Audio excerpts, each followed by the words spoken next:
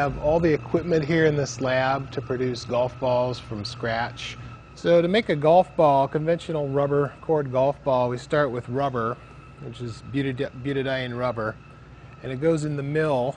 And in here these rollers will rotate and work the rubber and get it up to a temperature where we can work with it, about 120 to 150 Fahrenheit.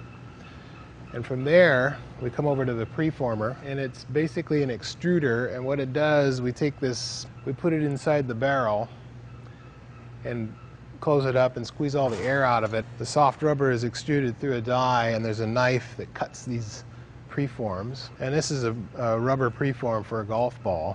It's basically uncured rubber. It's very similar to what chewing gum is, actually. And this goes into the compression machine. A compression molding machine, the mold is 320 to 360 Fahrenheit. And we load these in here, and the mold will close up and basically cook those preforms and vulcanize the rubber and give it the final properties that we need for a ball. These are finished cores. These are all vulcanized. They have, good golf ball properties, and you can see the bounce. If you drop a preform, this is not round, but it's just going to fly. And then we come over to the grinder.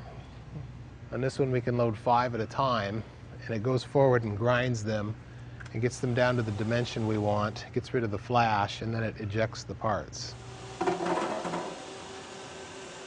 So after the cores have been ground, then we're ready for injection molding. This is an injection mold for golf ball R&D.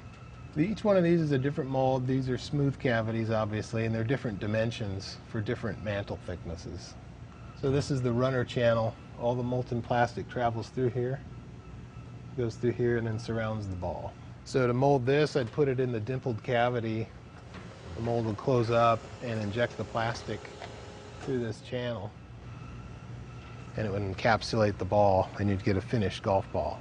When the ball comes out of the mold, it has this runner system attached to it. We have to cut this runner part off, and we leave a little bit of a gate vestige. The ball will spin, and there's a cutter that takes the gate remnant off, and then there's a sanding wheel that'll buff it smooth.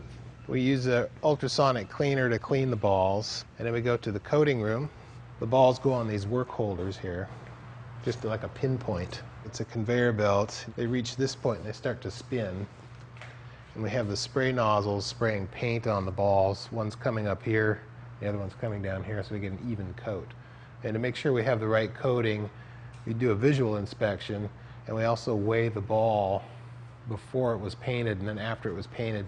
We call that the wet weight, and that tells us we have enough coating on the ball. Package them and ship them.